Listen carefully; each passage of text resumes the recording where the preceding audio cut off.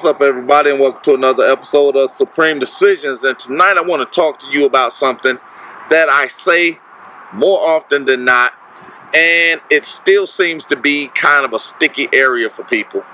And it's in regards to transcripts, because I often tell you to get the transcripts from previous hearings because you can actually use them as evidence in your upcoming hearings.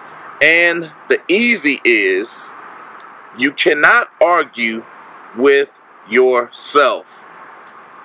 And it's just like the affidavits or the police reports where they're swearing under oath, this is what happened, and then you all of a sudden, you see a video that pops up and it completely contradicts what's being said. This is one of those instances where getting a copy of your transcript is a necessity. Now, I'm going to use, in essence, the words or the status of those that are indigent, but it also applies to those that can get access to their transcripts, whether they're indigent or they're paying for them out of their own pockets.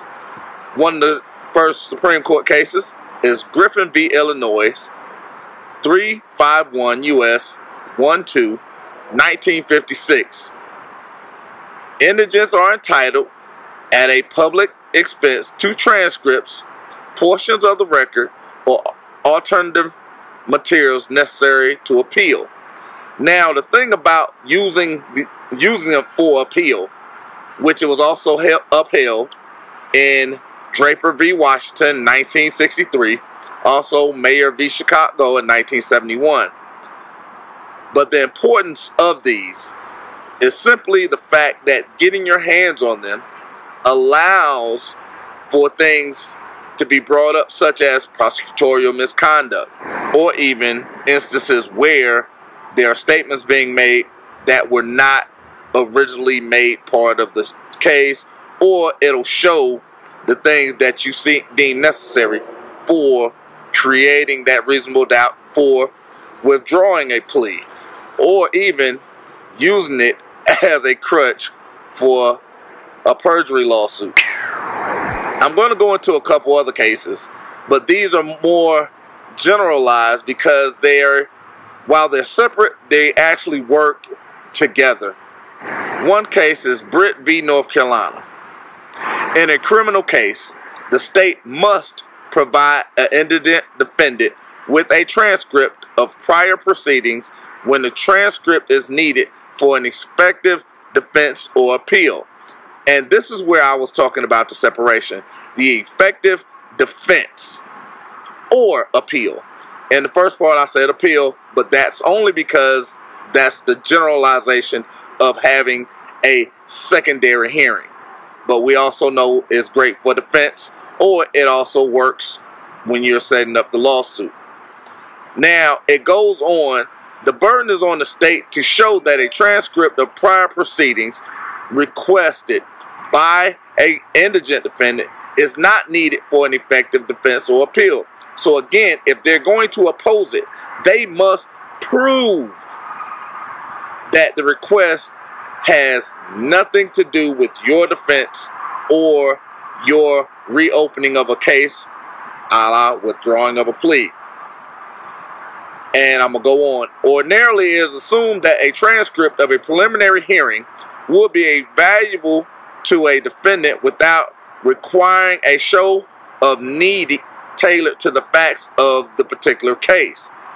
Now, you should be able to get a copy of your transcripts without any other means other than the fact that it's your transcript. That is one of the things I often talk about, because even when you're talking about the Freedom of Information Act request, you should be able to get a copy of your records because it does not violate the Government and the Sunshine Act.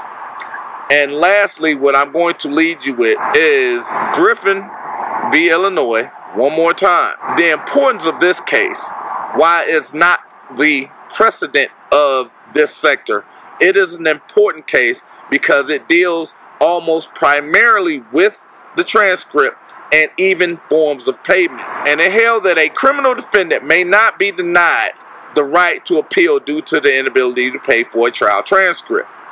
Because again, that's why they use that as a crux in using the words indigent.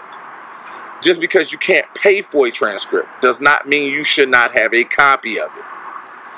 Now, if a defendant is indigent, he is entitled to appeal without the payment of a filing fee in form of papyrus to a free copy of the reporter's transcript, the verbatim count of the court proceedings, and is entitled to the appointment of counsel to represent him on his appeal. And this is under 18 U.S.C. Section 3006A, as well as 28 U.S.C. Section 753, paragraph G. Understanding the gathering of evidence and the purpose of evidence, and making sure you are in a place that you are able to best defend not only yourself, but also make sure the police, the judges, the prosecutors are doing the job that they were placed into those positions for. Because they are all supposed to work towards the benefit of the people. They are all supposed to work along the lines of law. When that doesn't happen, your job is to enforce it to the fullest capacity. Now, as far as transcripts, that's all I got for you tonight. I appreciate everybody. And I actually have two people. One of them is Robin. Keep going, Robin. Appreciate you.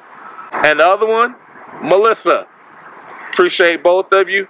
Let's keep going. Let's keep growing. Apple Pay, Venmo, Google Wallet, and as you know, the Cash App with all the benefits and the discounts. So if you don't have it, use my link in the description, as well as if you're going to shop online, keep getting discounts with my Amazon store. If it's not on my page, let me know. I'll find it. But go through my store, even do a search in my store for what you're looking for, and I'll make sure I get it for you. And if you don't have Amazon Prime, holla at your boy. I got you too. But until next time.